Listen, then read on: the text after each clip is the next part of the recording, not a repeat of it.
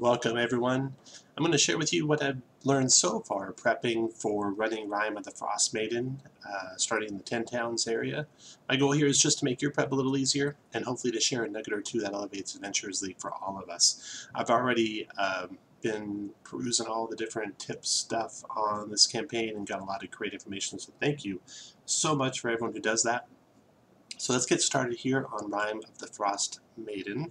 This adventure is for character levels 1 through 11/12, and it starts out in 10 towns. I'm going to be starting out in Bryn, Shander, which is the biggest of the 10 towns right here in this map of the 10 towns that I got from Mike Schle's website. He's a fantastic artist. This picture and this animated picture here that I have, these come from the Patreon for James RPG Art, and they're fantastic, and hopefully he's going to do some more. We can see here the road up to Bryn Shander, the statue out there by the front gate, Kelvin's cairn out in the distance. Just a gorgeous picture he did for us there. Okay, so this first video I'm doing is going to focus on character knowledge. I like to give characters the knowledge, or players the knowledge that their character can have ahead of the time, if at all possible, so that they can share it in-game organically. So I'm going to go through that information. So here we go with the working file where I gathered all the information that I'm going to be sharing with the players. I have the blurb that goes with the adventure. Icewind Dale has become trapped in a perpetual winter, and it continues on, and I share with them that it's the winter of 1489 Dale Reckoning. And then I go into all the information that only some of the PCs may know and that they can share if they want. So I have the potential hook for them, and that's from page 13 of the hardback, based on their background for the character. And then I go through the secrets, and I randomly pick 2 secrets to give to each person, and also tell them they can pick either of those 2 or make up their own. And they can, of course, share it or not as they like. Then we got the rumors that are on page 18 of the hardback. There's 10 of those rumors, 1 for each of the cities. And so there I take 2 or 3, depending on, maybe even only 1, depending on how much time I think they've spent in the area, and share those randomly with players. And this way, the players, when they first start their first adventure, they'll be all gathered together over dinner, over drinks, or over a dead body in an alley that's been partially eaten. We'll get to that in a second as a starting point. And they're comparing notes. And I might even tweak the rumors a little bit so that they're slightly different for the same rumor, so they won't know exactly what's true, but they'll infer the rumors from that. Okay, so speaking to the start of the campaign, there's 2 adventures to start the campaign. There's one where you're basically chasing after a murderer, and there's another one that involves Chewingas. In the murderer one, the murderer is pretty difficult to encounter. Oh, and before I go any further, there will be spoilers abounding in this presentation, so if you're a player, please don't watch. I hope you haven't watched so far even. But after you play the whole campaign, come back and take a look and let me know what worked good and what didn't.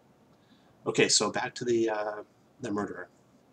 Very difficult encounter for first level characters, but one of the DMs online, pointed out an important point. You got to drop that, the start of that, but then it's kind of a hunt around 10 towns. So there's no reason why they should be fighting the main bad guy right at first level. They should be second, third level by the time they run into him. So you got that. Also, the whole campaign can be really dark. I mean, figuratively speaking and literally speaking, it's very dark here. The times are desperate. The people should have reached a state of desperation, maniacal, deranged, despondent, will do anything to survive. That kind of level of fear that's in the populace of this area after 2 years of darkness. So for the madman, rather than just introduce him as, hey, go, this guy's done these things, go get him, introduce him by what the results are, the cannibalism that he's inflicting upon the people and things like that. So the players could run across a person who's been partially eaten and see tracks sliding away in the snow, and that could be the first clue something's wrong in that regard. Okay, so now back to what players can know. So we got the rumors.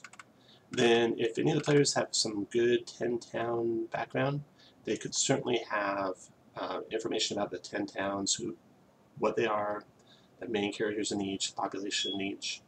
They could have information about the 4 tribes of the Ragged Nomads and which ones are indifferent to outsiders, which ones are hostile to outsiders.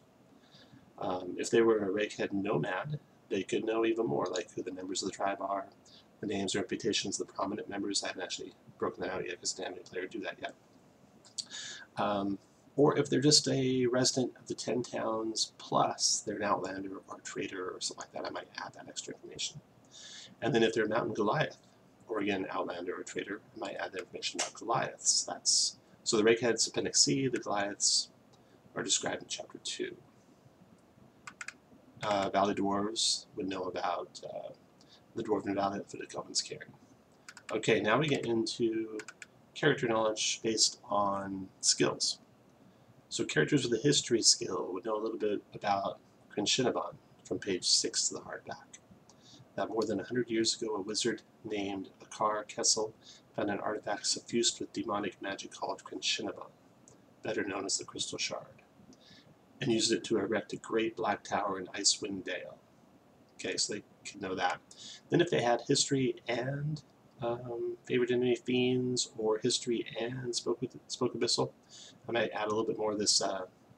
Heir-2 was a Baylor demon that terrorized Icewind Dale over a century ago. That's on page 70 of the hardback. If they had religion or favored enemy fiend, I could add this extra part about Chardolin. This is from page 6 as well. Chardolin is a black, non-magic crystalline substance as strong as metal, though considerably easier to work than steel. It tends to be suffused with demonic magic, and it goes on from there. And then if they have Arcana skill, they might know a little bit about the arcane nature of Chardolin. A black, non-magic crystalline substance, tends to be suffused with demonic magic. It's cold to the touch, readily accepts magical enchantment. That's again on page 6. Now, if they have Arcana as a skill, they would know about the Arcane Brotherhood, the cabal of powerful wizards from Luskan. So that's on page 268, so you can give a little bit of hint about foreshadowing what they're going to run into there. If they have Nature skill, some knowledge about Chewingas, the tiny elemental spirits that live in plants and rocks and rivers far from civilization. That's on page 283. If they know religion, they would know about some of the gods the parties can run into. So of course we have Ariel the Frostmaiden, a god of cold indifference who embodies winter's cruelty. And that's on page 208 and page 274. Her holy symbol is a snowflake. Sylvanus, god of nature, his holy symbol is an oak leaf. That's on page 76. Some more information for Goliaths on page 291. At the highest mountain peaks far above the slopes where trees grow, where the air is thin and frigid winds howl, dwell the reclusive Goliaths. Few other folk can truthfully claim to have seen a Goliath, and fewer still have forged a friendship with one. So there I might do Goliath characters, and I could do other characters that are outlanders or traders, etc. And then we got rakehead nomads from page 305, again, outlanders, traders, or rakeheads. Alright, so that's the information I would share going into the campaign with the players.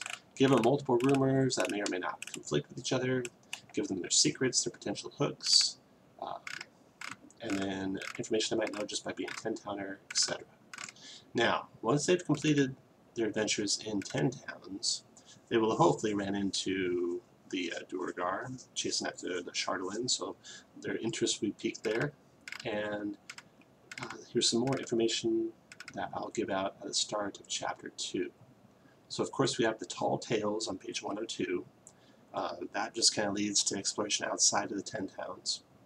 Religion again, information about Inogu, Mistral, and Thrym. So Inogu is on page 122. Mistral has got a magic and first incarnation of Mistra. Her symbol is a 4-pointed star. Interestingly, in some parts of the adventure it says 8-pointed star, and some it says 4-pointed star. I need to look that up to verify which it is. Okay, I just checked that. Mistral's holy symbol is a 4-pointed star.